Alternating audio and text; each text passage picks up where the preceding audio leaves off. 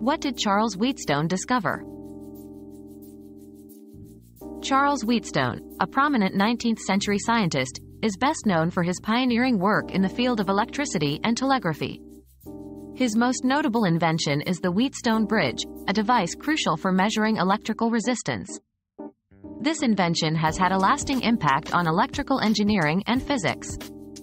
Wheatstone's contributions extend to the development of the stereoscope, enhancing the perception of depth in photography, and significant advancements in early telegraph systems, revolutionizing long-distance communication.